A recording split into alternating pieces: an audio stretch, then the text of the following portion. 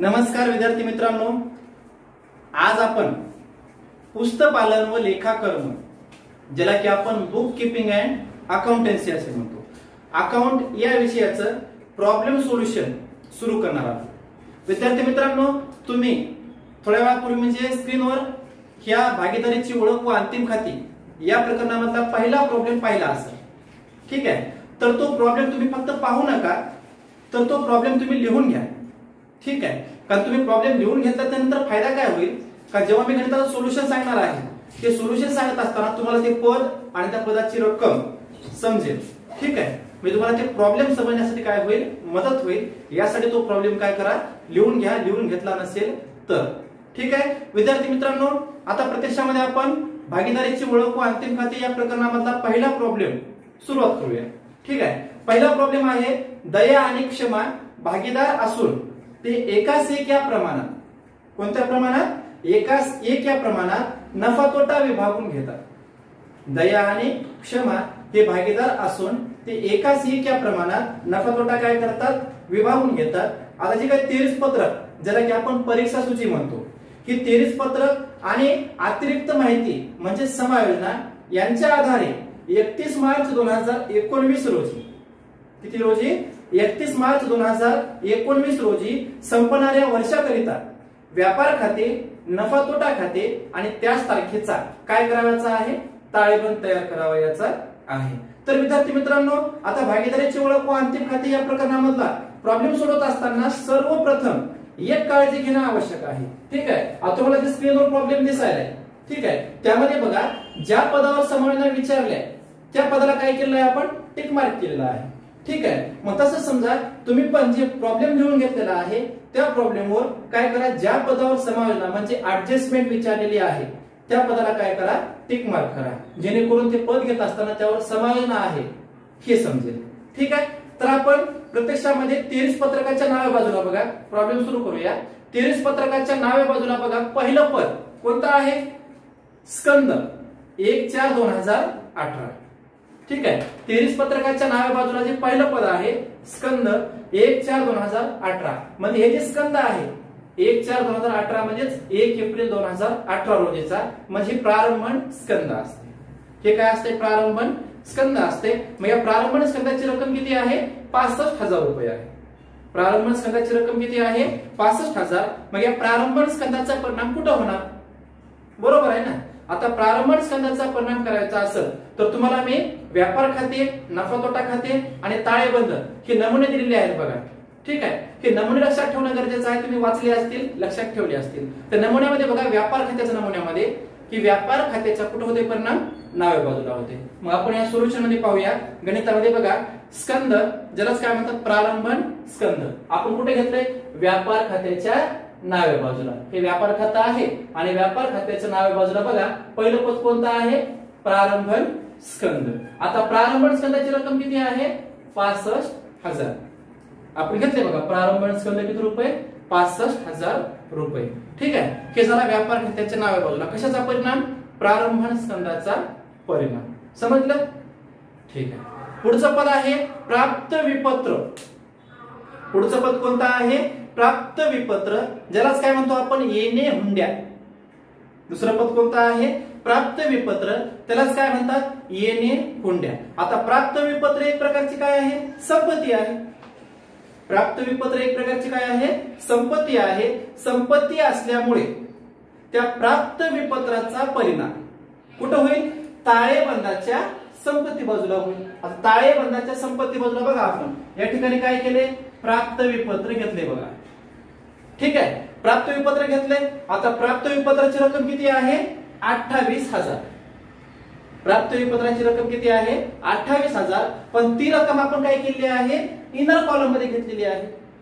Inner column मध्ये काय घेतली बरं, कारण का त्या प्राप्त विपत्रावर काय आहे ऍडजस्टमेंट आहे, समायोजना आहे, ठीक आहे। आता समायोजना काय आहे बघा एकदा, 3 नंबरची समायोजना आहे बघा, प्राप्त विपत्रात रुपये 3,000च्या अनादरित विपत्राचा काय आहे समावेश आहे, म्हणजे प्राप्त विपत्रात रुपये किती हजाराच्या 3,000च्या कोणत्या विपत्राचा अनादरित विपत्राचा काय आहे समावेश आहे। आता विपत्राचं अनादरण, विपत्राचं शोधन हे आपल्याला विनिमय विपत्र या प्रकरणामध्ये अभ्यासावायचंच आहे.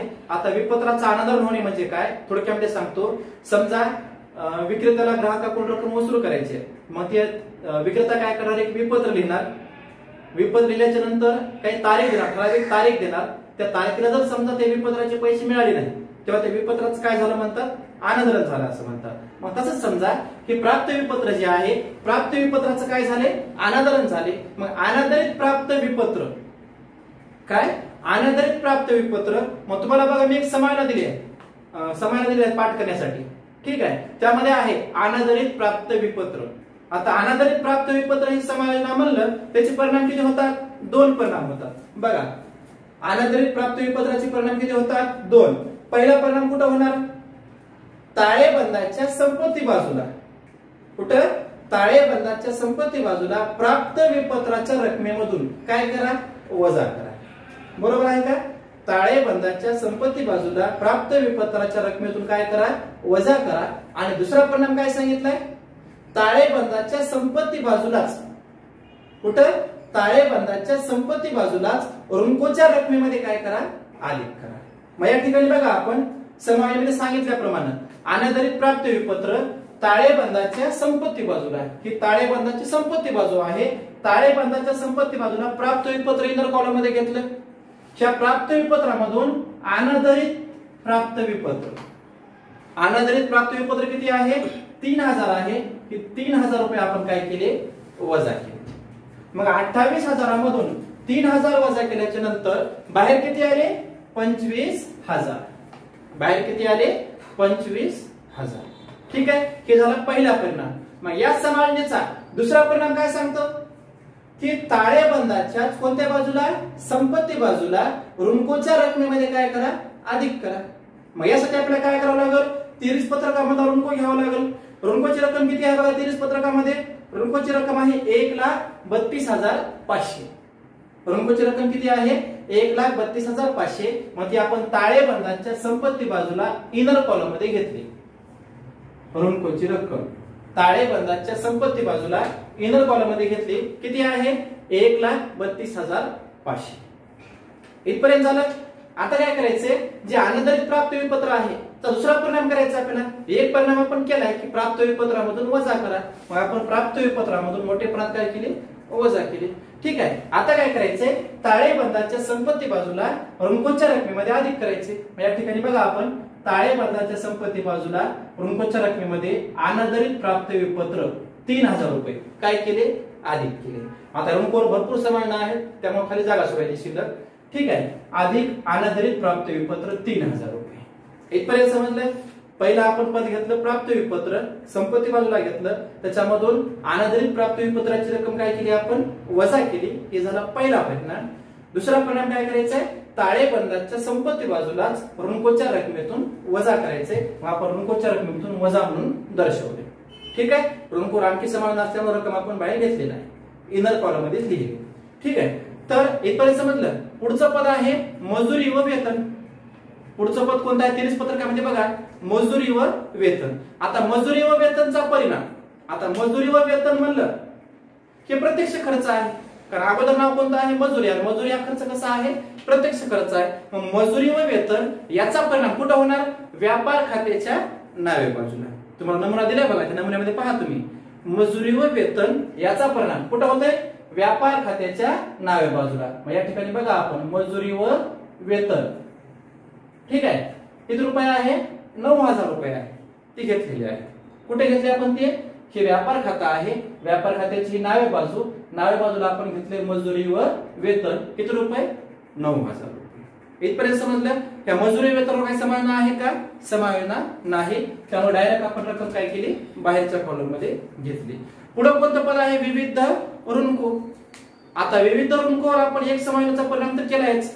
ठीक आहे, ऋणकोवर बघा आपण ऋणकोची रक्कम इनर कॉलम मध्ये घेतल्या या ठिकाणी ताळेबंदाच्या संपत्ती बाजूला. ऋणकोवर आणखी समायोजन आहे.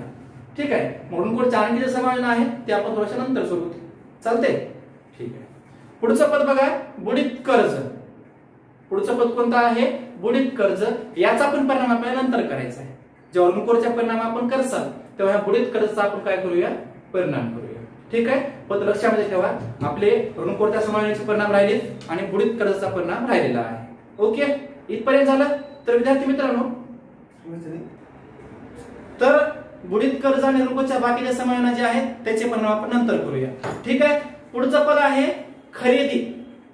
पुढचं पद कोणतं आहे? खरेदी. त्याला आपण परचेस म्हणतो बघा, बरोबर आहे ना. मग खरेदीचा परिणाम कुठं होणार? खरेदीचा परिणाम हा व्यापार खात्याच्या कुठं होतो? डाव्या बाजूला होतो. तुम्ही नमुन्यामध्ये पाहिलं असेल, व्यापार खात्याच्या डाव्या बाजूला कायचा परिणाम होते? खरेदीचा. मग या ठिकाणी बघा व्यापार खाता आहे, व्यापार खात्याच्या डाव्या बाजूला आपण काय घेतलं? खरेदी. किती रुपये खरेदीची रक्कम? 1,48,000 रुपये. आता खरेदीची रक्कम आपण या ठिकाणी इनर कॉलम मध्येच काय घेतली? कारण तुम्हाला नमुन्यामध्ये सांगितले की खरेदीमधून काय वजा करावयाचं असते? खरेदी परत वजा करावयाचं असते. खरेदीमधून काय वजा करतात? खरेदी परत. मग 23 पत्रकामध्ये बघा तुम्ही, 23 पत्रकामध्ये कोणत्या बाजूला? जमा बाजूला बघा खरेदी परत हे पद आहे का? ठीक आहे ना. ठीक आहे, मग ते खरेदी परत जे आहे ते खरेदी परत काय करतात? खरेदीमधून वजा करतात. मग या ठिकाणी बघा आपण खरेदीमधून खरेदी परत किती रुपये? 4,000 काय केले? वजा केले. वजा केल्याच्या नंतर 1,48,000 मधून 4,000 वजा केले, बाहेर किती आले? 1,44,000. म्हणजे खरेदीची रक्कम आपण बाहेर घेतली. इथपर्यंत समजलं? खरेदीमधून खरेदी परत काय केलं? वजा केलं. नंतर पुढचं पद पहा, मोटार गाडी. पुढचं पद कोणतं आहे? मोटार गाडी. आता मोटार गाडी म्हणल्याच्या नंतर तुम्हाला माहितच आहे ती एक प्रकारची काय? संपत्ती आहे, ज्याला की आपण ऍसेट म्हणतो, बरोबर आहे ना. आता मोटार गाडीचा परिणाम कुठं होणार? ताळेबंदाच्या कोणत्या बाजूला? संपत्ती बाजूला. संपत्ती बाजूला का? कारण मोटार गाडी एक प्रकारची काय? संपत्ती आहे, ऍसेट आहे. त्यामुळं बॅलन्स शीटच्या कोणत्या साईडला? ऍसेट साईडला मोटार गाडीचा काय करायचा? परिणाम करायचा. या मोटार गाडीवर काही समायोजन आहे का? नाही. मग समायोजन नाही, त्यामुळे मोटार गाडीचा परिणाम बघा ताळेबंदाच्या संपत्ती बाजूला डायरेक्ट बाहेर केलाय. किती रुपये आहे? 68,000 रुपये. मोटार गाडीचा परिणाम आपण ताळेबंदाच्या कुठे केला? संपत्ती बाजूला डायरेक्ट बाहेरच्या कॉलम मध्ये. का बरं? कारण त्यावर कसल्याही प्रकारचे काय नाही? ऍडजस्टमेंट नाही. इथपर्यंत समजलं? ठीक आहे.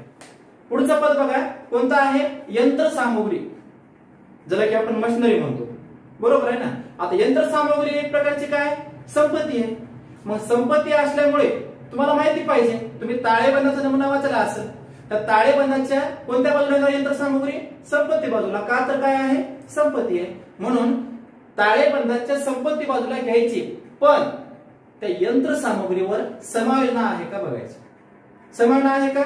आहे ना. ठीक आहे, तर समायोजनाचा परिणाम करायचा आहे. आता परिणाम कसा करायचा आहे पहा. आधी समायोजन काय लक्षात घ्या. 2 नंबरचं समायोजन बघा, इमारत आणि यंत्रसामुग्रीवर अनुक्रमे वार्षिक 5% आणि 3% दराने काय करा? घसारा करा. म्हणजे इमारतीवर 5% आणि यंत्रसामुग्रीवर किती आहे घसारा? 3% घसारा आहे. आता 3% घसारा काढायचा आपल्याला. मग त्यासाठी अगोदर काय करा? यंत्रसामुग्रीची रक्कम ताळेबंदाच्या संपत्ती बाजूला घ्या. मग आपण ताळेबंदाच्या संपत्ती बाजूला यंत्रसामुग्री घेतली. किती यंत्रसामुग्री? 1,14,800. यंत्रसामुग्रीची रक्कम किती आहे? 1,14,800. इथपर्यंत झालं. आता यंत्रसामुग्रीवर घसारा किती विचारलाय? 3% घसारा विचारलाय. आता 3% घसारा कसा काढायचा? यासाठी काय करा? यंत्रसामुग्रीची रक्कम रफ मध्ये लिहा. यंत्रसामुग्रीची रक्कम रफ मध्ये लिहा. किती आहे? 1,14,800. किती टक्के घसारा काढायचा आहे? 3%. मग काय करा? गुणिले 3 भागिले 100. बरोबर आहे. यानुसार मांडणी केल्याच्या नंतर आता काय करायचंय? काटाकाटी करायची. सोपं आहे. हे 2 शून्य कटले, हे 2 शून्य कटले, उरले किती? 1,148 गुणिले 3 यांचा गुणाकार करून घ्या. किती? 3 8 24 ला 4 हातचा आले 2, 3 1 3, 3 आणि 2 किती? 5. त्यानंतर 3 8 24, 24 ला 4 हातचा आले 2, 3 4 12, 12 आणि 2 किती? 14, 14 ला 4 हातचा आले 1, 3 1 3, 3 आणि 1 4. ठीक आहे. आणि त्यानंतर उरला किती? 1 3 1 3. म्हणजे घसारा किती आलाय? 3,444. मग 3444 हे जे घसारा आहे, घसारा काय करायचा असतो, संपत्तीमधून वजा करायचा असतो. आता डायरेक्ट मला वजा करायचं का नाही, तुम्हाला समावेश दिलेत बघा, त्या समावेशीमध्ये असेल स्थिर संपत्तीवर घसारा. आता स्थिर संपत्तीवर घसारा म्हणलं, स्थिर संपत्तीवरच्या घसाऱ्याचे परिणाम किती होतात, 2 होतात. स्थिर संपत्तीवरच्या घसाऱ्याचे परिणाम किती होतात, 2 होतात. त्याचा पहिला परिणाम ताळेबंदाच्या संपत्ती बाजूला बघा, स्थिर संपत्तीवर घसारा, ताळेबंदाच्या संपत्ती बाजूवर संबंधित संपत्तीमधून काय करा, वजा करा. ताळेबंदाच्या संपत्ती बाजूवर संबंधित संपत्तीमधून काय करा, वजा करा. मग या ठिकाणी आपण यंत्रसामुग्रीमधून 3% घसारा काय केला, वजा केला. 3444 बाहेर किती आले, 1,11,356. यंत्रसामुग्रीमधून आपण घसारा वजा केला, घसारा वजा केल्याच्या नंतर यंत्रसामुग्रीची रक्कम बाहेर किती आली, 1,11,356. इथपर्यंत समजलं. आता घसारा हा व्यवसायाचा काय असतो, अप्रत्यक्ष खर्च असतो. घसारा व्यवसायाचा काय असतो, अप्रत्यक्ष खर्च असतो. म्हणून या घसाऱ्याचा दुसरा परिणाम, यंत्रसामुग्रीवरच्या घसाऱ्याचा दुसरा परिणाम कुठं होतो, नफा तोटा खात्याच्या नावे बाजूला. कुठं होतो, नफा तोटा खात्याच्या नावे बाजूला. या ठिकाणी बघा की नफा तोटा खाता आहे, नफा तोटा खात्याच्या नावे बाजूला आपण घेतले बघा या ठिकाणी घसारा. ठीक आहे, किती रुपये आहे, 3444. कशावरचा घसारा आहे, यंत्रसामुग्रीवरचा म्हणजेच यंत्रावरचा घसारा आहे. इथपर्यंत समजलं. काय केलं आपण अगोदर, यंत्र घेतलं कुठं, ताळेबंदाच्या संपत्ती बाजूला, म्हणजे यंत्रसामुग्री घेतली. त्यावर समावेश काय होती की 3% दराने काय करा, घसारा करा. मग आपण 3% घसारा काढला, 3% काय काढला, घसारा काढला. किती आला, 3444. हा घसारा आपण काय केला, यंत्रसामुग्रीमधून वजा केला. मनानं वजा केला का आपण, नाही, कारण त्यांनी समायोजनेमध्ये सांगितले. तुम्हाला जे समायोजना पाठक्रिया दिली आहे त्या समायोजनेमध्ये सांगितले की समायोजनेचे परिणाम किती होतात, 2 परिणाम होतात. पहिला परिणाम काय करा, घसाऱ्याचा ताळेबंदाच्या संपत्ती बाजूला संपत्तीमधून काय करा, वजा करा. मग त्या संबंधित संपत्तीमधून आपण घसारा काय केला, वजा केला. घसारा वजा केल्याच्या नंतर 1,14,800 मधून 3,444 वजा केले. बाहेर किती आले, 1,11,356. इथपर्यंत समजलं. आणि घसाऱ्याचा दुसरा परिणाम आपण कुठे केलाय, नफा तोटा खात्याच्या नावे बाजूला, 3,444. इथपर्यंत झालं. पुढे पहा, अंकेक्षण शुल्क. पुढचं पद कोणतं आहे, अंकेक्षण शुल्क 1,200. आता अंकेक्षण शुल्क म्हणजे अंकेक्षक कशाला म्हणायचं, जो हिशोबनीस असतो, हिशोब तपासनीस, तर अंकेक्षक असे म्हणतात. मग अंकेक्षण शुल्क, या अंकेक्षण शुल्काचा परिणाम कुठं होतो, तुम्हाला नमुने दिलेले आहे, त्या नमुने पहा वाटल्यास. अंकेक्षण शुल्काचा परिणाम नफा तोटा खात्याचा कुठं होतो, नावे बाजूला होतो. या ठिकाणी बघा आपण अंकेक्षण शुल्क नफा तोटा खात्याच्या कुठे घेतले, नावे बाजूला घेतले. किती रुपये आहेत, 1,200. समजलं इथपर्यंत, ठीक आहे. चला पुढचं पद बघा, विक्री परत. पुढचं पद कोणतं आहे, विक्री परत. आता विक्री परत हे काय करतात, विक्री मधून वजा करतात. म्हणजे जेव्हा आपण विक्री हे पद घेसाल तेव्हा काय करूया, विक्री मधून ते विक्री परत हे पद वजा करूया. ठीक आहे. नंतर पुढे पहा, पुढचं पद आहे कसर. आता 23 पत्रकाच्या नावे बाजूला जी कसर दिले, ही कसर म्हणजे दिलेली कसर असते, त्याला दत्त कसर असेही म्हणतात. आता या कसरीचा परिणाम 23 पत्रकाच्या नावे बाजूला आहे, त्यामुळे या कसरीचा परिणाम नफा तोटा खात्याच्या पण कुठं होणार, नावे बाजूला होणार. या कसरीचा परिणाम नफा तोटा खात्याच्या पण कुठं होणार, नावे बाजूला. या ठिकाणी पहा, कसर नफा तोटा खात्याच्या आपण कुठे घेतली, नावे बाजूला घेतली. रक्कम किती आहे, 2,300. कसरीची रक्कम किती आहे, 2,300 रुपये. इथपर्यंत समजलं. नंतर पुढचं पद कोणतं आहे, इमारत. त्याला आपण बिल्डिंग म्हणतो बघा. ठीक आहे, इमारत. आता इमारत हे पद जे आहे, इमारत एक प्रकारची काय आहे, संपत्ती आहे, माहिती आहे ना. आता संपत्ती आहे, संपत्ती असल्यामुळे इमारतीचा परिणाम कुठं होणार, ताळेबंदाच्या संपत्ती बाजूला होणार. इमारतीचा परिणाम कुठं होणार, ताळेबंदाच्या संपत्ती बाजूला. पण इमारतीची रक्कम कुठं आहे, सॉरी, इमारतीवर काय आहे, समायोजन आहे. मग समायोजन असल्यामुळे इमारतीची रक्कम ताळेबंदाच्या संपत्ती बाजूला काय करायची, इनर कॉलम मध्ये घ्यायची. इनर कॉलम मध्ये घेतलंय बघा आपण, इमारतीची रक्कम किती रुपये, 75,000 रुपये. आता इमारतीवर समायोजन काय आहे बघा, 2 नंबरची समायोजन आहे बघा. इमारत आणि यंत्रसामुग्रीवर अनुक्रमे 5% आणि 3% घसारा करा. आता यंत्रावरचा घसारा आपण आकारलायच, राहिला कोणता तर इमारतीवरचा दर राहिलाय. इमारतीवर किती टक्के घसारा आहे? 5% घसारा आहे. आता इमारतीवर 5% घसारा आपल्याला आकारायचा आहे. आता 5% घसारा कसा करायचा ते बघा. इमारतीची रक्कम किती आहे? 75,000 आहे. 75,000. आता 75,000वर किती टक्क्याने घसारा करायचा आहे? 5%. 5% घसारा करायचा आहे. मग गुणिले 5 आणि टक्क्याचा अर्थ काय होतो? भागिले 100. टक्क्याचा अर्थ काय होतो? शेकडा 100 म्हणजे भागिले 100. ठीक आहे, काटाकाटी करून घ्या. हे 2 शून्य कटले, 2 शून्य कटले, 5 शून्य 0, 5 5 25, 25 ला 5 हातचा आले 2, 5 7 किती? 35, 35 आले 2 37. बरोबर आहे ना? 3750. एवढा कशावरचा घसारा आला? इमारतीवर घसारा आला. आता इमारतीवरचा घसारा किंवा घसारा म्हणलं, घसारा ठीक आहे, घसारा म्हणलं आपल्याला माहिती आहे की घसाऱ्याचे परिणाम किती होतात? 2 होतात. त्या स्क्रीनवर पहा तुम्ही एकदा. पहिला परिणाम काय सांगितलं की ताळेबंदाच्या संपत्ती बाजूला संबंधित संपत्तीमधून काय करा? वजा करा. आणि दुसरा परिणाम कुठे सांगितलंय की नफा तोटा खात्याच्या नावे बाजूला दर्शवा. पहिला परिणाम काय सांगितलंय की ताळेबंदाच्या संपत्ती बाजूला संबंधित संपत्तीमधून काय करा? वजा करा. आणि दुसरा परिणाम काय सांगितलाय? नफा तोटा खात्याच्या नावे बाजूला दर्शवा. आता या ठिकाणी बघा, इमारतीवर आपण घसारा काढला होता 3750. तो घसारा काय केला? या ठिकाणी इमारतीमधून वजा केला. 75,000 मधून 3750 वजा केले. बाहेर किती आले? 71,250. बाहेर किती आले? 71,250. इथपर्यंत समजलं? समजायला ना? ठीक आहे. पुढचं पद बघा, बँकेतील रोख. पुढचं पद कोणतं आहे? बँकेतील रोख. त्यालाच अधिकोषस्थ रोख असेही म्हणतात. बँकेतील रोखला काय म्हणतात? अधिकोषस्थ रोख.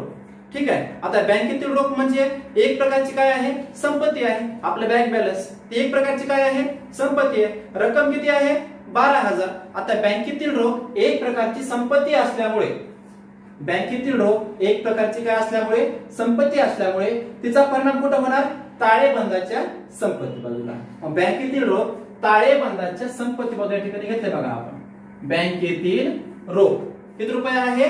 12,000 रुपये. 12,000 रुपये आपण घेतले. इथपर्यंत समजलं? पुढचं पद बघा, 10% गुंतवणूक. आता जी गुंतवणूक केली आहे, गुंतवणुकीला पर्याय नाव काय आहे? विनियोग, ज्यालाच आपण इन्व्हेस्टमेंट म्हणतो. बरोबर. 10% गुंतवणूक. आता गुंतवणुकीची रक्कम, आता गुंतवणूक म्हणजे आपण पैसे गुंतवले कोणत्या वस्तूमध्ये, संपत्तीमध्ये पैसे गुंतवले असतात ना, मग ती एक प्रकारची आपली काय झाली? संपत्ती झाली. ठीक आहे. आता गुंतवणूक ही एक प्रकारची संपत्ती असल्यामुळे गुंतवणुकीचा परिणाम कुठं होणार? ताळेबंदाच्या संपत्ती बाजूला. मग आपण गुंतवणुकीचा परिणाम केलाय बघा, ताळेबंदाच्या संपत्ती बाजूला इनर कॉलम मध्ये आपण घेतले किती रुपये? 20,000 रुपये घेतलेत ना. ठीक आहे. आता काय करायचं? गुंतवणुकीवर समायोजन काय? समायोजन दिले का? नाही. तर ही गर्भित समायोजन म्हणजे अंतर्गत समायोजन आहे. ठीक आहे. तेलच्या मध्येच काय आहे? अंतर्गत समायोजन आहे. गुंतवणुकीवर जो दर आहे तो किती टक्के आहे? 10% आहे. आपल्याला गुंतवणुकीवर काय करायचे? व्याज काढायचे. 10% काय करायचे? व्याज काढायचे. 10% व्याज कसं काढायचं बघा. गुंतवणुकीची रक्कम किती आहे? 20,000 आहे. गुंतवणुकीची रक्कम किती आहे? 20,000. 20,000वर 10% गुणिले 10 भागिले 100. आता डायरेक्ट आपण शॉर्टकट ही काढू शकता. कारण त्या रकमेचा शेवटचा एक शून्य काय करायचा? कट करायचा. येणार काय असेल ते व्याज असेल. पण तरी हे 10% कसं काढायचं ते लक्षात आहे. हे एक शून्य कटला, हे एक शून्य कटला, हे एक शून्य कटला, हे एक शून्य कटला, उरले किती? 2,000 रुपये. हे 2,000 रुपये म्हणजे ते गुंतवणुकीवरचं काय आहे? व्याज आहे. आता गुंतवणुकीवरचे व्याज, गुंतवणूक एक प्रकारची संपत्ती आहे आणि संपत्तीवरचे व्याज हे त्या संबंधित संपत्तीमध्ये काय करतात? अधिक करतात. या ठिकाणी बघा, गुंतवणुकीवरचे व्याज किती रुपये? 2,000. आपण काय केलं आहे? गुंतवणुकीमध्ये अधिक केलं आहे. मग गुंतवणुकीमध्ये म्हणजे 20,000 रुपयामध्ये गुंतवणुकीवरचे जे व्याज आहे 2,000 रुपये अधिक केल्याच्या नंतर बाहेर रक्कम किती आली? 22,000 रुपये. बाहेर रक्कम किती आली? 22,000 रुपये आली. ठीक आहे. तर विद्यार्थी मित्रांनो, हे पाहिले आपण गुंतवणूक. इथपर्यंत समजलं? इथपर्यंत कोणाला काय अडचण? ठीक आहे. तर आपण इथपर्यंत गुंतवणूक या पदापर्यंत पाहिलेलं आहे. ठीक आहे. पुढचं पद पहा, जाहिरात. पुढचं पद कोणतं आहे? जाहिरात आहे. आता जाहिरातीचा परिणाम बघा. जाहिरात काय सांगितले बघा. जाहिरात आणि अंतर्गत समायोजन आहे 9 महिन्यासाठी. किती महिन्यासाठी आहे जाहिरात? 9 महिन्यासाठी आहे. जाहिरात. तर लक्षात ठेवा, आता जाहिरात एक प्रकारचा काय आहे? खर्च आहे. जाहिरात एक प्रकारचा काय? अप्रत्यक्ष खर्च आहे. आता अप्रत्यक्ष खर्च असल्यामुळे जाहिरातीचा परिणाम कुठं होणार? नफा तोटा खात्याच्या डाव्या बाजूवर. जाहिरातीचा परिणाम कुठं होणार? नफा तोटा खात्याच्या डाव्या बाजूवर. आपण केला बघा या ठिकाणी जाहिरात किती रुपये? 4500. इनर कॉलम मध्ये आपण घेतले. इनर कॉलम मध्ये काय घेतला आपण? जाहिरातीचा परिणाम, त्यावर अंतर्गत समायोजन आहे. ठीक आहे. आता जाहिरात त्यांनी दिले 4500 रुपये दिले, पण किती महिन्याची आहे? 9 महिन्याची. आणि पूर्ण वर्षभरामध्ये किती महिने असतात? 12 महिने असतात. किती महिने असतात? 12 महिने. याचा अर्थ त्यांनी जाहिरात जी दिलेली आहे ती फक्त किती महिन्याची दिली? 9 महिन्याची दिली. म्हणजे पूर्ण वर्षभराची भरती होण्यासाठी अजून किती महिन्याची बाकी आहे? 3 महिन्याची जाहिरात बाकी आहे. बरोबर आहे ना? 3 महिन्याची बाकी आहे. मग आता काढायची कशी? 3 महिन्याची जाहिरात ती लक्षात द्या. जाहिरातची रक्कम 4500. जितक्या महिन्याची दिले तितक्या महिन्याला काय करायचं? भागायचं. ठीक आहे. 9 महिने दिले, काय करायचे? 9 न भागायचे. मग 9 1 9, 9 5 45, 9 0 0 9 0 0. किती रुपये आले? 500 रुपये. आता 500 रुपये जे आहे ते फक्त किती महिन्याचे आहे? एका महिन्याचे आहे. आपल्याला पाहिजे किती महिन्याची? 3 महिन्याची पाहिजे. मग गुणिले 3 करा. किती? 500 गुणिले 3 1500. 500 गुणिले 3 किती? 1500. डबल सांगतो बघा. जाहिरात किती आहे? 4500 आहे. बरोबर आहे ना? 4500 रुपये घेतले की दिले किती महिन्याची? 9 महिन्याची. जाहिरात दिले किती महिन्याची? 9 महिन्याची. मग जितक्या महिन्याची दिले तितक्या महिन्यात काय करायचं? अगोदर भागायचं. आणि जितक्या महिन्यात शिल्लक आहे तितक्यानं गुणायचं. बघा या ठिकाणी 4500 किती महिन्याची बाकी आहे आपल्याला? म्हणजे मिळणं किती महिन्याची बाकी आहे?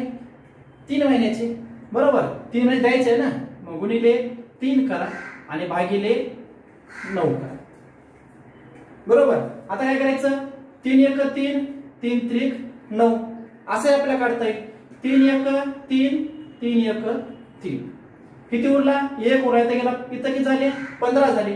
3 5 15, 3 0 0 3 0 0. किती रुपये आले? 1500. कसेही काढा तेवढेच. मग आता ही जाहिरात जी आहे 1500 3 महिन्याची, ही पूर्वदत्त आहे का आदत्त आहे? आदत्त आहे. आदत्त काय? कारण त्यांनी दिले फक्त किती महिन्याची? 9 महिन्याची. म्हणजे अजून 3 महिन्याची काय आहे? देणी बाकी आहे. देणी बाकी म्हणजेच काय आहे? आदत्त आहे. मग तुम्हाला मी समायोजन दिलं बघा. त्यामध्ये बघा तुम्ही बघू शकता समायोजनामध्ये आदत्त खर्च. आता आदत्त खर्च म्हणलं किंवा देणी बाकी खर्च म्हणलं परिणाम किती होतात? 2 परिणाम. पहिला परिणाम काय होतो? व्यापार किंवा नफा तोटा खात्याच्या डाव्या बाजूला त्या संबंधित खर्चामध्ये काय करा? अधिक करा. मग त्या समायोजनानुसार आपण पहिला परिणाम करूया. नफा तोटा खात्याच्या डाव्या बाजूला बघा जाहिरात आपण घेतली 4500. त्याच्यामध्ये आदत्त जाहिरात किती रुपये? 1500. ही 3 महिन्याची आपण 3 महिन्याची काढली बघा. 1500 काय केली? अधिक केली. बाहेर किती आले? 6000. बाहेर किती आले? 6000. हे झाला पहिला परिणाम.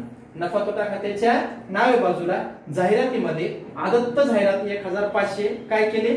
अधिक केले. बाहेर आले 6000 रुपये. हे झाला एक परिणाम. आता ह्या आदत्त जाहिरातीचा दुसरा परिणाम कशाचा? आदत्त जाहिरातीचा दुसरा परिणाम कुठं होतो? त्या समायोजनामध्ये बघा एकदा. दुसरा परिणाम पुढे सांगितलाय ताळेबंदाच्या देयता बाजूला दर्शवा. कुठं दर्शवा? ताळेबंदाच्या देयता बाजूला दर्शवा. मग आपण ताळेबंदाच्या देयतावर दर्शवलं बघा या ठिकाणी आदत्त जाहिरात. ताळेबंदाच्या देयता बाजूला आदत्त जाहिरात. इथपर्यंत समजलं? ठीक आहे. तर विद्यार्थी मित्रांनो इथपर्यंतचे पद आपण अभ्यासले. त्यानंतर पुढचं पद आहे बघा 30 पत्रकाच्या नावे बाजूचं अधिकार शुल्क. पुढचं पद कोणतं आहे? अधिकार शुल्क. आता अधिकार शुल्क हा प्रत्यक्ष खर्च आहे, मग याचा परिणाम कुठे होणार? व्यापार खात्याच्या नावे बाजूला. अधिकार शुल्काचा परिणाम कुठे होणार? व्यापार खात्याच्या नावे बाजूला. या ठिकाणी आपण केलंय बघा, अधिकार शुल्क व्यापार खात्याच्या नावे बाजूला किती रुपये? 3000 रुपये. इथपर्यंत समजलं? तर विद्यार्थी मित्रांनो, हे 30 पत्रकाच्या नावेवरचे आपण पद बघितलेले आहे. मला वाटतं त्यामध्ये एक पद राहिले आपलं, बुडीत कर्ज एक राहिले आणि ऋणकोच्या समायोजनाचे परिणाम राहिले. ठीक आहे, ते आपण नंतर परिणाम करायचे आहेत. ठीक आहे, तर विद्यार्थी मित्रांनो, हे झाले 30 पत्रकाच्या नावे बाजूचे पद. या पदामध्ये तुम्हाला काही जरी अडचण असेल तर माझा मोबाईल नंबर दिलाय, त्यावर तुम्ही कॉल करून विचारू शकता. ठीक आहे, तर विद्यार्थी मित्रांनो, ही बघितली आपण 30 पत्रकाच्या नावे बाजूचे पद. आता काय करायचं आपल्याला? 30 पत्रकाच्या जमा बाजूचे पद बघायचे. ठीक आहे, आता 30 पत्रक म्हणजे परीक्षा सूची, ह्याच्या जमा बाजूचे पद बघा. पहिलं पद कोणतं आहे? राखीव निधी. पहिलं पद कोणतं आहे? राखीव निधी. आता कोणताही निधी असला, निधी म्हणजे एक प्रकारचे काय आहे? ती देयता आहे. म्हणजे निधीचा परिणाम, राखीव निधीचा परिणाम कुठं होणार? ताळेबंदाच्या देयता बाजूवर होणार. कुठं होणार? ताळेबंदाच्या देयता बाजूवर. रिझर्व्ह फंड त्याला आपण म्हणतो ना. राखीव निधी म्हणजे काय? Reserve fund. मग आपण ताळेबंदाच्या देयता बाजूवर घेतला, किती रुपये आहे? 14,500 रुपये. इथपर्यंत समजलं? पुढचं पद कोणतं आहे? भांडवल. आता भागीदारांचं भांडवल दिले बघा. आता भागीदारांचं भांडवल, दोन भागीदार आहेत, दया आणि क्षमा. मग दयाचं भांडवल किती आहे? 1,60,000 रुपये. आणि क्षमाचे किती आहे? 1,20,000 रुपये. ठीक आहे, मग काय करायचं? भागीदाराचं भांडवल जे आहे देयता बाजूला, ताळेबंदाच्या देयता बाजूला व्यवस्थित लिहायचं. म्हणजे अगोदर काय लिहायचं? भांडवल खाते हे नाव लिहायचं, हेडिंग लिहायची भांडवल खाते. त्यामध्ये लिहायचं भागीदाराचं नाव. भागीदाराचं नाव लिहायच्या नंतर त्याचं भांडवल किती आहे? 1,60,000 इनर कॉलम मध्ये घ्यायचं. या ठिकाणी आपण घेतले बघा, भांडवल खाते दया 1,60,000. त्याच्याकडे जवळपास 4 ते 5 जागा सोडायच्या. आता प्रतिष्ठित डायरेक्ट लिहिलं आहे समजा, पण तुम्ही जेव्हा गणित सोडवता त्यावेळेस 4 ते 5 जागा सोडायची बाकीचे परिणाम करण्यासाठी. नंतर दुसरा भागीदार कोणता आहे? क्षमा आहे. मग क्षमा यांचं भांडवल किती आहे? 1,20,000. त्यांचं पण भांडवल लिहायचं, 4-5 जागा खाली शिल्लक असायला पाहिजे. ठीक आहे, इथपर्यंत झालं. आपण दोघीचंही भांडवल घेतलं. दयाचं भांडवल 1,60,000, क्षमाचं भांडवल 1,20,000. या भांडवलावर काही समायोजन आहे का? समायोजन नाही. ठीक आहे, इथपर्यंत समजलं? पुढचं पद बघा, धनको. पुढचं पद कोणतं आहे? धनको. धनकोलाच पर्याय नाव आहे बघा, उत्तमर्ण, ज्याला आपण क्रेडिटर म्हणतो, क्रेडिटर. ठीक आहे, मग धनकोचा परिणाम, धनको म्हणजे एक प्रकारची देयता आहे, सावकार. ठीक आहे, पुरवठा करणारा, देणारा. मग धनको एक प्रकारची काय आहे? देयता आहे. देयता असल्यामुळे धनकोचा परिणाम कुठं होणार? ताळेबंदाच्या देयता बाजूला होणार. कुठं होणार परिणाम? ताळेबंदाच्या देयता बाजूला. मग आपण ताळेबंदाच्या देयता बाजूला घेतलंय धनको. किती रुपये? 98,000 रुपये. धनकोची रक्कम किती घेतली आपण? 98,000 रुपये. इथपर्यंत समजलं? ठीक आहे, इथपर्यंत झाल्याच्या नंतर आता काय करायचंय? पुढचं पद बघायचंय. पुढचं पद कोणतं आहे? संशयित कर्ज निधी. पुढचं पद कोणतं आहे? संशयित कर्ज निधी. आता या संशयित कर्ज निधीचा परिणाम, बुडीत कर्जाचा परिणाम जेव्हा आपण ऋणकोच्या समायोजन सोडवचाल ना तेव्हा करायचा आहे, फक्त लक्षात ठेवा. नंतर पुढचं पद बघा, विक्री आहे. कोणता आहे? विक्री. आता विक्रीचा परिणाम, विक्री म्हणजे आपण सेल म्हणतो आहे ना, सेल्स. मग आता विक्रीचा परिणाम कुठं होणार? व्यापार खात्याच्या जमा बाजूवर होणार. वाटल्यास तुम्ही व्यापार खात्याचा नमुना पाहू शकता. त्या व्यापार खात्याच्या जमा बाजूला कायचा परिणाम होणार? विक्रीचा परिणाम होणार. बघा आपण या ठिकाणी विक्री किती रुपये आहे? 2,85,500 रुपये. विक्रीची रक्कम किती आहे? 2,85,500. विक्रीची रक्कम आपण इनर कॉलम मध्ये घेतली. इनर कॉलम मध्ये काय घेतली? कारण 30 पत्रकाच्या नावे बाजूला बघा, 30 पत्रकाच्या नावे बाजूला पद आहे बघा, विक्री परत आहे का? ठीक आहे, मग 30 पत्रकाच्या नावे बाजूला विक्री परत हे पद काय करतात? विक्री मधून वजा करतात. पण विक्री मधून वजा करण्याच्या पूर्वी विक्रीवर आणखी एक समायोजन आहे. ती समायोजन काय अगोदर बघा. विक्रीवर समायोजन किती नंबरची आहे बघा? 6 नंबरची समायोजन आहे बघा. विक्रीवरची समायोजन किती नंबरची आहे? 6 नंबरची. आता 6 नंबरची समायोजन काय सांगितली? की रुपये 6,000चा माल विकला, परंतु त्याची लेखा पुस्तकात काय नाही? नोंद नाही. म्हणजे 6000च्या मालाची काय केलेली आहे, विक्री केलेली आहे, परंतु लेखा पुस्तकात त्या मालाची काय केलेली नाही, नोंद केलेली नाही. मग आता हे काय करायचं, समजा ही आहे अनोंदित विक्री. आता अनोंदित विक्री म्हणलं तुम्ही पाहू शकता, अनोंदित विक्री, अनोंदित विक्रीचे परिणाम किती होतात, 2 होतात. पहिला परिणाम कुठे होते, पहिला परिणाम व्यापार खात्याच्या जमा बाजूला विक्रीच्या रकमेमध्ये काय करा, अधिक करा. अनोंदित विक्री म्हणलं त्याची काय करायची, नोंद करायची असते. पहिला परिणाम काय सांगितलंय, व्यापार खात्याच्या जमा बाजूला विक्रीच्या रकमेमध्ये काय करा, अधिक करा. हे झाला पहिला परिणाम. आणि दुसरा परिणाम काय सांगितलाय, ताळेबंदाच्या संपत्ती बाजूला, कुठं, ताळेबंदाच्या संपत्ती बाजूला ऋणकोच्या रकमेमध्ये काय करा, अधिक करा. म्हणजे विक्रीचा संबंध कशाशी असतो, ऋणकोशी असतो, आणि धनकोचा संबंध खरेदीचा संबंध कशाशी असतो, धनकोशी असतो. विक्रीचा संबंध ऋणकोशी, खरेदीचा संबंध धनकोशी. ठीक आहे. मग ताळेबंदाच्या संपत्ती बाजूला ऋणकोच्या रकमेमध्ये काय करा, अधिक करा. मग आपण परिणाम करूया. अगोदर विक्री घ्यायची व्यापारच्या जमाला इनर कॉलम मध्ये, व्यापारच्या जमाला आपण इनर कॉलम मध्ये विक्रीची रक्कम घेतली 2,85,500. आता काय करायचे, अनोंदित विक्री त्यामध्ये अधिक करायची. समायोजनेनुसार अनोंदित विक्री, पहिला परिणाम काय सांगितलंय की व्यापार खात्याच्या जमाला विक्रीच्या रकमेमध्ये काय करा, अधिक करा. व्यापार खात्याच्या जमाला आपण विक्रीमध्ये अधिक केलं, अनोंदित विक्री किती रुपये, 6000. आता 6000 अधिक केल्याच्या नंतर त्यांची बेरीज किती आली, 2,91,500. त्यांची बेरीज किती आली, 2,91,500. ती रक्कम आपण इनर कॉलम मध्येच घेतली. काय घेतली, का त्यामधून विक्री परत काय करायचं आहे, वजा करायचा आहे. ठीक आहे. अनोंदित विक्रीचा परिणाम 1 केला, विक्रीमध्ये अधिक. दुसरा परिणाम कुठे करायचा आहे अनोंदित विक्रीचा, ताळेबंदाच्या संपत्ती बाजूला ऋणकोच्या रकमेमध्ये काय करायचे, अधिक करायचे. मग या ठिकाणी बघा, ताळेबंदाच्या संपत्ती बाजूला अनोंदित विक्री काय आहे, अनोंदित विक्री आहे, जी की आपण ऋणकोच्या रकमेमध्ये काय केले, अधिक केले. ऋणकोच्या रकमेमध्ये अधिक करून त्यांची ऋणकोची बेरीज आपण काय केली, इनर कॉलम मध्येच घेतली. ऋणकोची बेरीज हे पद अधिक केल्यानंतर किती येईल, 1,41,500. ती रक्कम आपण काय केली, इनर कॉलम मध्येच घेतली. ठीक आहे. म्हणजे विक्रीवरची समायोजन होती अनोंदित विक्रीची, त्याचा आपण परिणाम केलाय. पहिला परिणाम काय केला, व्यापार खात्याच्या जमाला विक्रीमध्ये अधिक करा, मग विक्रीमध्ये आपण अधिक केली. दुसरा परिणाम काय सांगितलाय, ताळेबंदाच्या संपत्ती बाजूला ऋणकोच्या रकमेमध्ये अधिक करा, मग आपण ऋणकोच्या रकमेमध्ये पण काय केले, अधिक केली. इथपर्यंत झालं. आता विक्रीवर आणखी एक पद आले परिणाम करायचं, विक्री परत, जे की 23 पत्रकाच्या नावे बाजूला आहे. मग 23 पत्रकाच्या नावे बाजूला जे विक्री परत दिलेलं आहे ते काय करायचं, विक्रीमधून वजा करायचं.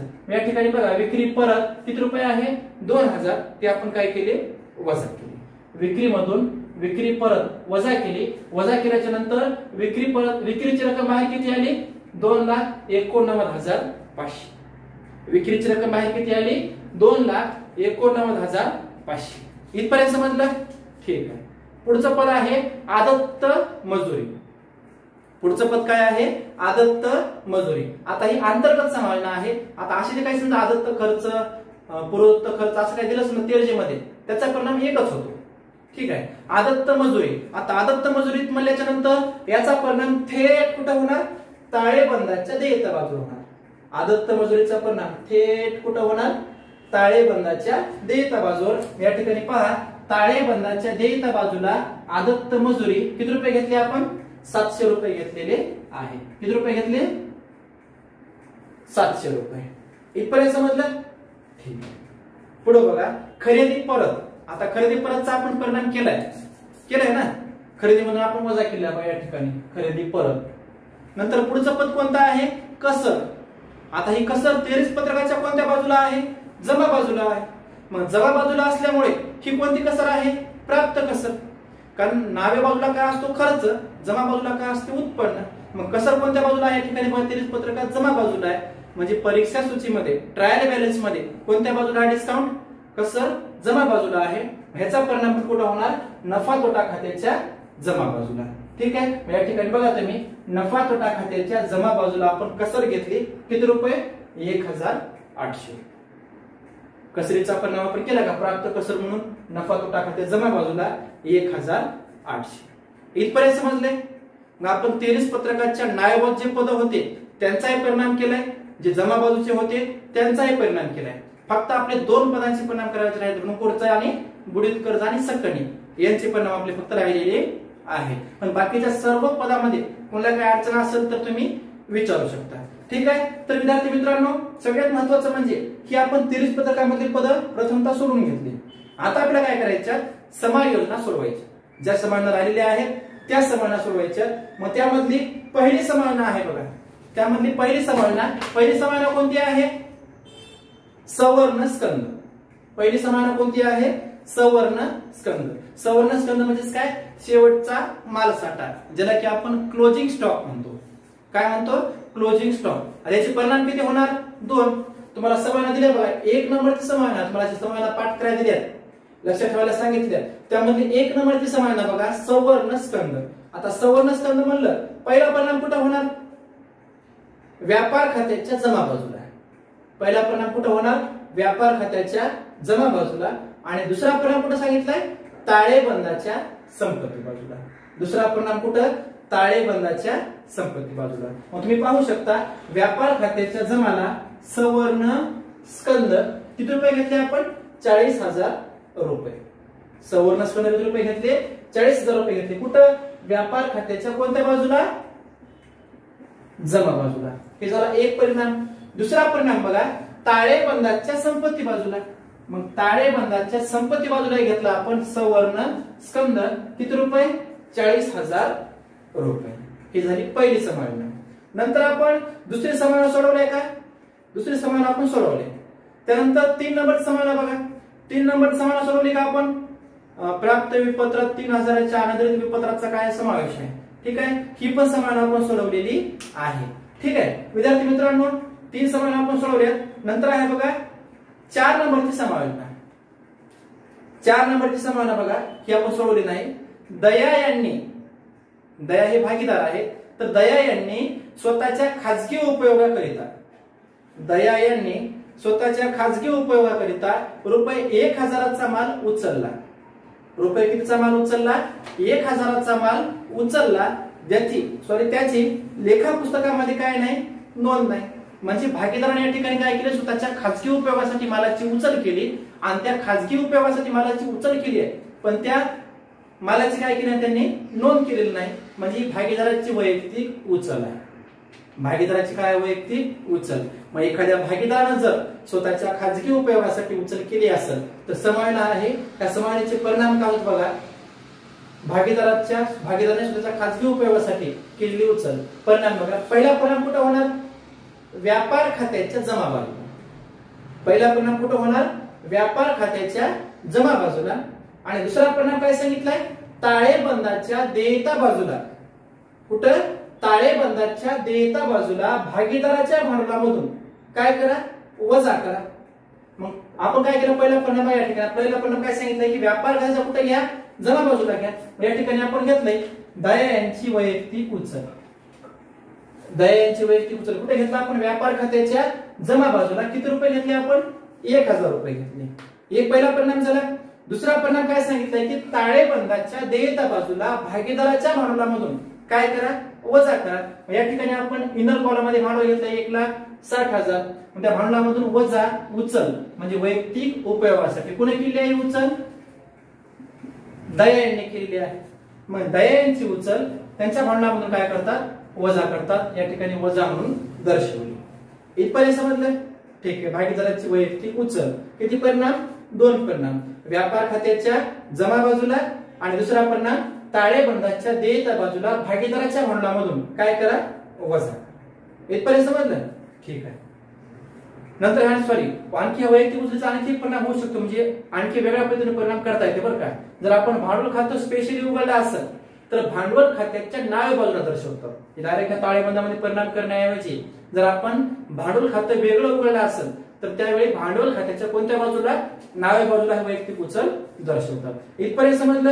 तर आपण किती समायोजना सोडवल्यात, 4 समायोजना सोडवल्यात. आता आपली 5 नंबरची समायोजना राहिली आहे बघा. फक्त किती नंबरची राहिली, 5 नंबरची. आता 5 नंबरची समायोजना काय बघा, बुडीत कर्ज रुपये 1,800 अपलेखित करून.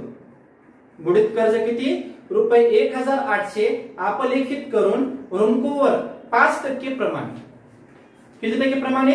5% प्रमाणे बुडीत व संशयित कर्ज निधीची काय करा? तरतूद करा. आता ही समाधान ऋणकोवरची आहे. तुम्हाला मी सांगितलं होतं बुडीत कर्ज, सकणी, ऋणको. ठीक आहे ना, या भानगडे जे आहेत आता समजून घ्या व्यवस्थित. तर बुडीत कर्ज जे आहे, बुडीत कर्ज काय सांगितलं बघा की बुडीत कर्ज रुपये 1000 अपलेखित करून. आता समाय योजनेमधलं जे बुडीत कर्ज असते हे बुडीत कर्ज म्हणजे नवीन बुडीत कर्ज. समाय योजनेमध्ये जे बुडीत कर्ज असते ना, हे बुडीत कर्ज म्हणजे कोणतं बुडीत कर्ज? नवीन बुडीत कर्ज. मग आता बुडीत कर्ज म्हणल्याच्या नंतर नवीन बुडीत कर्ज म्हणलं, तुम्हाला मी समायला सांगितलं, त्या समायमध्ये बघा काय सांगितलं परिणाम. पहिला परिणाम काय सांगितलाय? ताळेबंदाच्या संपत्ती बाजूला, कुठं? ताळेबंदाच्या संपत्ती बाजूला ऋणकोच्या रकमेतून काय करा? वजा करा. मग आपण ताळेबंदाच्या संपत्ती बाजूला ऋणकोच्या रकमेतून आपण वजा करूया. ठीक आहे. मग या ठिकाणी आपण ऋणको घेतलेला आहे. ऋणको मध्ये आपण आधी अनधिकृत प्राप्ती पत्र, अनधिकृत विक्री यांचे परिणाम केले. इनर कॉलमची रक्कम किती होती? 1,41,500. मग यामधून बुडीत कर्ज ताळेबंदाच्या संपत्ती बाजूला ऋणकोच्या रकमेतून काय करतात? वजा करतात. मग आपण नवीन बुडीत कर्ज ऋणकोच्या रकमेतून या ठिकाणी वजा केलं 1,800 रुपये. आता 1,800 रुपये वजा केल्याच्या नंतर किती रुपये आले वजा बाकी? 1,39,700 रुपये. ऋणको मधून बुडीत कर्ज वजा केलं 1,800 रुपये, वजा बाकी किती आली? 1,39,700 रुपये. इथपर्यंत समजलं? हे जरा बुडीत कर्जाचा पहिला परिणाम. दुसरा परिणाम आपल्याला करायचा आहे ते पुन्हा सांगतो. नंतर बघा 5% प्रमाणे बुडीत व संशयित कर्ज निधीची काय करा? तरतूद करा. आता 5% प्रमाणे ऋणकोवरच 5% सकणी काढायचं. सकणी म्हणजे काय? संशयित कर्ज निधी. मी शॉर्टकट सांगायचो, समजून घ्या. सकणी म्हणजे संशयित कर्ज निधी. ठीक आहे. आता 5% प्रमाणे काढायचं. कशावर काढायचं आहे? ऋणकोवर काढायचं आहे. या ठिकाणी ऋणकोची रक्कम किती होती बघा शिल्लक? 1,39,700. म्हणजे सगळे परिणाम केल्याच्या नंतर शिल्लक रक्कम राहिली जी आहे ना तिच्यावर 5% काढायची. किती आहे? 1,39,700 रुपये. आता यावर आपल्याला 5% सकणी काढायचं आहे. किती टक्क्यानं? 5%. मग गुणिले 5 आणि टक्क्याचा अर्थ काय होतो? भागिले 100. काटाकाटी करून घ्या. की 2 शून्य कटले, 2 शून्य कटले, 5 7 35. 7 5 35 काय? 5 7 35. बरोबर आहे ना? 5 7 35 ला 5 हातचा आले 3. नंतर 5 9 45, 45 आणि 3 किती झाले? 48. 48 ला 8 हातचा आले 4. त्यानंतर बघा 5 3 15, 15 आणि 4 19. 19 ला 9 हातचा आले 1. 5 1 5, 5 आणि 1 6. म्हणजे किती आले हो? 6,985. संशयित कर्ज निधी जे आहे, आता ही सकणी जी आहे कोणती आहे? जुनी आहे का नवीन आहे? समाय योजनेमधली म्हणलं की नवीन आणि तेरजेमध्ये म्हणलं की जुनी. ठीक आहे. मग ही समाय योजनेमधली आहे 6,985 संशयित बुडीत कर्ज निधी. हा नवीन संशयित बुडीत कर्ज निधी असतो. याचे परिणाम पण किती होतात? 2 होतात. पहा, संशयित कर्ज निधी पहिला परिणाम काय सांगितलं की ताळेबंदाच्या संपत्ती बाजूला ऋणकोच्या रकमेतून काय करा? वजा करा. पण ही सकणी जी आहे बुडीत कर्ज वजा केल्याच्या नंतरच वजा करतात किंवा काढतात, अगोदर नाही. जर बुडीत कर्ज विचारला असेल तरच. तर ताळेबंदाच्या संपत्ती बाजूला ऋणकोच्या रकमेतून काय करा? वजा करा. हे झाला पहिला परिणाम. दुसरा परिणाम नफा तोटा खात्याच्या नावे बाजूला जुन्या बुडीत कर्जामध्ये काय करा? अधिक करा. ठीक आहे. मग आपण समावेनुसार परिणाम करूया. पहिला परिणाम काय सांगितलाय की ताळेबंदाच्या संपत्ती बाजूला ऋणकोच्या रकमेतून वजा करा. मग या ठिकाणी आपण ताळेबंदाच्या संपत्ती बाजूला संशयित कर्ज निधी 6,985 काय केले? वजा केले. वजा केल्याच्या नंतर आता मात्र ऋणकोची रक्कम बाहेर घ्यायची, कारण कोणती समाधान ऋणकोवरती नाही. मग बाहेर रक्कम किती आली? 1,32,715. इथपर्यंत झालं. हे झाला पहिला परिणाम सकणीचा की ऋणकोतून आपण काय केलं? वजा केलं. आता या ठिकाणी बघा बुडीत कर्ज आणि सकणी यांचे दुसरे परिणाम राहिले. मग दुसरा परिणाम या ठिकाणी तुम्ही पाहू शकता नफा तोटा खात्याच्या नावे बाजूला. तुम्हाला मी त्या नमुन्यामध्ये सांगितले बघा की बुडीत कर्जाचं एक स्ट्रक्चर आहे, नफा तोटा खात्याच्या नावे बाजूला आहे. ठीक आहे. वाटतं तुम्हाला स्ट्रक्चर दाखवतो थोडक्यामध्ये. ठीक आहे. अगोदर स्ट्रक्चर पाहून घ्या. बुडीत कर्ज बरोबर आहे ना? आता बुडीत कर्ज स्टार्टिंगला काय सांगितलं बघा, हेडिंग बघा तुम्ही, बुडीत कर्ज. त्याच्यामध्ये अगोदर जुने बुडीत कर्ज, बरोबर आहे ना, जुनं बुडीत कर्ज इनर कॉलम मध्ये. त्याच्यामध्ये काय अधिक केले, अधिक नवीन बुडीत कर्ज. नवीन बुडीत कर्ज कुठे असते, समाविनीमध्ये असते. त्यानंतर त्याच्यामध्ये अधिक नवीन संशयित कर्ज निधी, हे पण कुठे असते, समाविनीमध्ये असते. ते पण काय करायचंय, अधिक करायचे. मग तिनेची बेरीज केली बघा, बेरीज केल्यानंतर त्यामध्ये काय वजा करायचंय, जुना संशयित कर्ज निधी. मग जुना संशयित कर्ज निधी काय केला, वजा केला, मग रक्कम बाहेर गेली. बरोबर आहे का. त्या स्ट्रक्चरनुसार तुम्हाला स्ट्रक्चर मी स्क्रीनवर दाखवले, त्या स्ट्रक्चरनुसार आपल्याला नफा तोटा खात्याच्या डाव्या बाजूला काय करायचंय, परिणाम करायचा आहे. तर बघा, पहिलं काय ह्या ठिकाणी बुडीत कर्ज लिहायचं. बुडीत कर्ज हेडिंग लिहिली तर अधोरेखित करा. अधोरेखित केल्याच्या नंतर अगोदर काय घ्यायचं, जुने बुडीत कर्ज. आता जुनं बुडीत कर्ज म्हणलं, तुम्हाला मी सांगायलो, जुनं बुडीत कर्ज म्हणलं 23 पत्रकामध्ये आणि नवीन म्हणलं कुठं, समाविनीत. मग 23 पत्रकाच्या नावे बाजूला आहे बघा बुडीत कर्ज, किती रुपये आहे, 1000 रुपये. मग नफा तोटा खात्याच्या नावे अगोदर घेतलं आपण जुने बुडीत कर्ज, किती रुपये, 1000 रुपये घेतले. नंतर त्या जुन्या बुडीत कर्जामध्ये काय अधिक करायचंय, नवीन बुडीत कर्ज. स्ट्रक्चरनुसार आता सांगितलं, स्ट्रक्चरनुसार बघा, अधिक नवीन बुडीत कर्ज. आता नवीन बुडीत कर्ज कुठे असते, समाविनीमध्ये असते, जे की आपण ऋणकोच्या रकमेतून काय केलेलं आहे, वजा केलेलं आहे. मग ती किती आहे, 1800 या ठिकाणी अधिक केली. इथपर्यंत समजलं. त्यानंतर याच्यामध्ये आणखी अधिक काय करायचे, अधिक नवीन संशयित कर्ज निधी. नवीन सकणी, नवीन सकणी पण कुठे असते, समाविनीमध्ये असते, जे की 5% आपण काढले बघा आताच ऋणकोवरती, हे 5% काढलं नवीन सकणी, जे की आपण ऋणकोवर परिणाम केला या ठिकाणी, आहे की नाही. म्हणजे नवीन संशयित कर्ज निधी हे पण काय करतात, ऋणकोच्या रकमेमध्ये सॉरी जुन्या बुडीत कर्जामध्ये काय करतात, अधिक करतात. या ठिकाणी आपण अधिक केलं, जुनं बुडीत कर्ज अधिक नवीन बुडीत कर्ज अधिक नवीन सकणी, तिन्हीची बेरीज किती आली, 9785. मग यामधून वजा काय केलं या ठिकाणी, वजा जुना संशयित कर्ज निधी. आता जुना संशयित कर्ज निधी म्हणलं, जुना नाव काढलं कुठं, 23 पत्रक आणि नवीन म्हणलं कुठं, समाविनी. मग जुना संशयित कर्ज निधी बघा 23 पत्रकाच्या जमा बाजूला असेल, आहे का, किती आहे, जुना संशयित कर्ज निधी 1800 रुपये आहे. हे जुना संशयित कर्ज निधी काय करायचं, त्यामधून वजा करायचं. जुने बुडीत कर्ज आपण वजा केलं 1800 रुपये, तर बाहेर किती आले, 7985. बाहेर किती आले, 7985. ठीक आहे विद्यार्थी मित्रांनो, हे झाले बुडीत कर्जात आणि सकणीचे दुसरे परिणाम. इथपर्यंत समजलं. आता बघायचं अजून कोणती समाविना राहिलेली आहे का, नसल राहिला. ठीक आहे. आता हे झाले समजा सगळे परिणाम समजले. इथपर्यंत मला काही अडचण नसल, असेल अडचण तर तुम्ही कमेंट बॉक्स मध्ये विचारू शकता किंवा स्पेशली वैयक्तिक फोन करून विचारू शकता. ठीक आहे.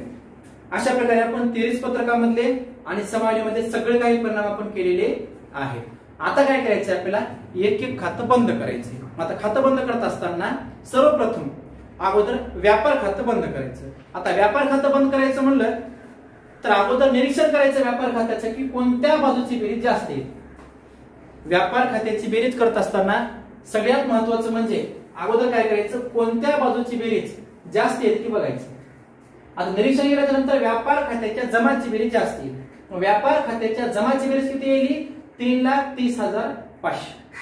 व्यापार खात्याच्या जमाची बेरीज किती येईल, 3,30,500. आता यानंतर आता हे पद घेऊ नका बरं का, आता इथून इतकीच बेरीज करून बघा. आता व्यापार खात्याच्या नावाची बेरीज, व्यापार खात्याच्या नावाची बेरीज किती येईल बघा, 2,21,000. व्यापार खात्याच्या नावाची बेरीज किती येईल, 2,21,000. ठीक आहे.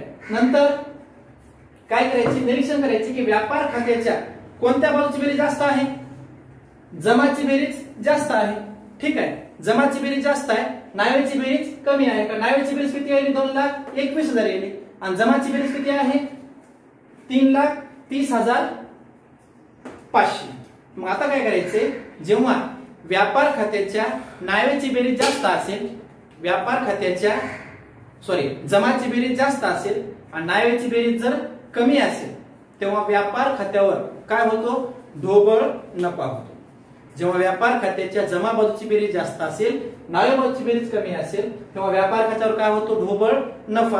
आता ढोबळ नफा कसा काढतात, जमा बाजूच्या बेरजेमधून डाव्या बाजूची बेरीज काय करतात वजा करतात। या ठिकाणी जमा बाजूची बेरीज किती आहे बघा 3,30,500 यामधून डाव्या बाजूची बेरीज किती 2,21,000 आहे। डाव्या बाजूची बेरीज 2,21,000।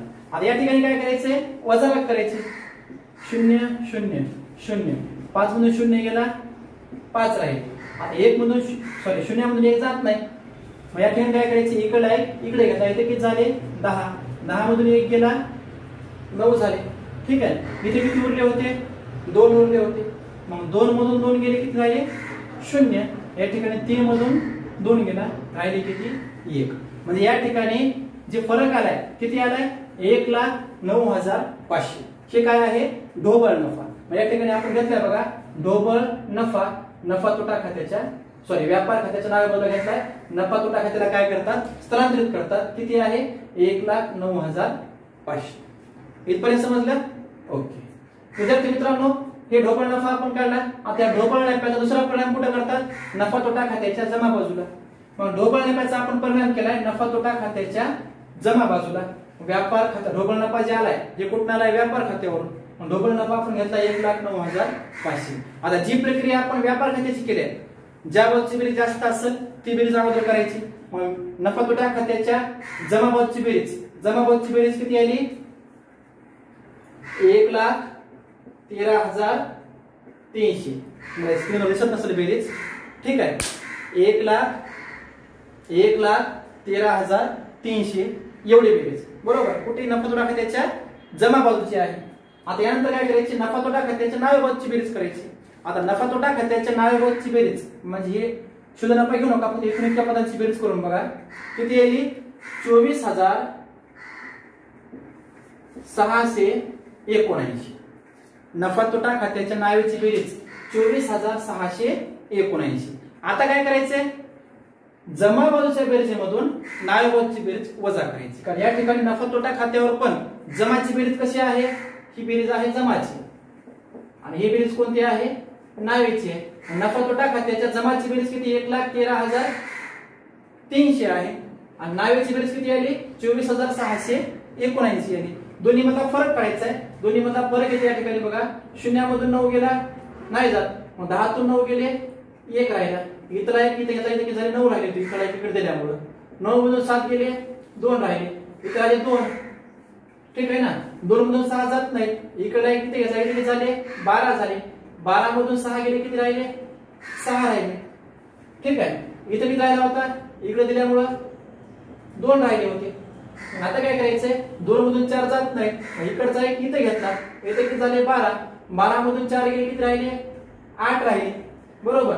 आता इथला एक दिल्यामुळे किती राहिले होते 0 राहिले होते इकडे एक इकडे घेतला किती राहिले इथे किती झाले मग 10 झाले मग 10 मधून 2 गेले किती राहिले 8 म्हणजे या ठिकाणी दोन्ही मधला फरक म्हणजे शुद्ध नफा किती आलाय 88,621 किती आलाय 88,621 इथपर्यंत समजलं।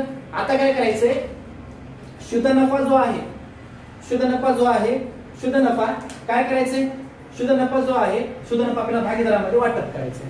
आता भागीदारामध्ये वाटप करत असताना ठीक आहे शुद्ध नफा भागीदारामध्ये वाटप करत असताना त्यांचं प्रमाण कसं आहे समान प्रमाण आहे। या ठिकाणी पहा 88,621 समान प्रमाणात वाटप करायचे पण समसंख्या असेल तर वाटप करणे शक्य होईल ना समान प्रमाणात। या ठिकाणी मला 21 शेवटी 1 आलाय मग काय करा तात्पुरत्या स्वरूपात 1 बाजूला काढून ठेवा 1 रुपया काढून घ्या बाजूला ठीक आहे 1 रुपया बाजूला काढला किती आले 88,620 1 रुपया बाजूला काढल्यावर का आपण फक्त विभागणी करण्यासाठी समप्रमाणात वाटप करायचे म्हणजे किती न भागावं लागेल 2 न भागावं लागेल ना ठीक आहे 2 न भागायचं 2 1 2 2 चौक 8 त्यानंतर 2 चौक 8 किती आहे त्या ठिकाणी 6 2 3 6 2 1 2 2 0 0 म्हणजे किती आहे हिसाब बघा 44,310 44,310 हे झालं समान प्रमाणात वाटप। आपण 1 रुपया बाजूला काढला होता मग काहीतरी दया करा बरोबर आहे ना 1 रुपया बाजूला काढला मग काय करा दया नावाच्या भागीदाराला देऊन टाका 1 रुपयाची दया करून टाका आहे की नाही। या ठिकाणी 1 रुपया प्लस करा किती होतील मग या ठिकाणी 44,311 ₹1 करा काय करा जास्त, का तर आपण दया केली ना. ठीक आहे. या ठिकाणी दया नावाच्या भागीदाराला किती येईल? 44,311 येईल आणि क्षमा नावाच्या भागीदाराला किती येईल? 44,310. हे झालं शुद्ध नफ्याचं वाटप. ठीक आहे. आता शुद्ध नफ्याचं वाटप केलं. या ठिकाणी आपण शुद्ध नफा दर्शवला बघा. शुद्ध नफा दया 44,311 आणि क्षमा 44,310. म्हणजे एकूण शुद्ध नफा किती येणार? 88,621. इथपर्यंत समजलं? हे झाले नफा तोटा. निघाल्यावरची बेरीज किती येईल मग? 1,13,300. हे झालं नफा तोटा खात. आता काय करायचंय? ह्या शुद्ध नफ्याचा परिणाम ताळेबंदावर करायचा देयता बाजूला. शुद्ध नफा भागीदाराच्या भांडवलामध्ये अधिक करायचा. मग भागीदाराच्या भांडवलामध्ये बघा ठिकाणी दयाचा शुद्ध नफा आपण काय केला? दयाच्या भांडवलामध्ये अधिक दर्शवला. नंतर क्षमाचा शुद्ध नफा क्षमाच्या भांडवलामध्ये काय केला? अधिक केला. ठीक आहे. मग या भांडवल खात्याचा हिशोब करून घ्यायचा आहे. अगोदर दया नावाच्या भागीदाराचा हिशोब करा. 1,60,000 अधिक शुद्ध नफा 44,311. त्यांची बेरीज किती येईल? 2,04,311. मग यामधून जे उचल आहे ती उचल काय करायची? वजा करायची. उचल वजा केल्याच्या नंतर बाहेर किती आले? 2,03,311. हे झालं दया भागीदारांचा हिशोब. नंतर क्षमांचा हिशोब बघा. भांडवल किती? 1,20,000 अधिक शुद्ध नफा किती आहे? 44,310. उचल काही पण नाही या ठिकाणी. डायरेक्ट बेरीज केली. बाहेर किती आले? 1,64,310. इथपर्यंत समजलं? दोन्ही भागीदारांचा आपण हिशोब केला. आता फायनल आपल्या बॅलन्स शीट काय करायचं? टॅली करायचं. म्हणजे ताळेबंदाच्या दोन्ही बाजूच्या बेरजा काय करायच्या? बरोबर आणायच्या. जर बेरीज बरोबर आली तर आपलं गणित आलं. ठीक आहे. मग ताळेबंदाच्या देयता बाजूची बेरीज बघा किती आली? 4,82,321. आणि संपत्तीचे पण किती आले? 4,82,321.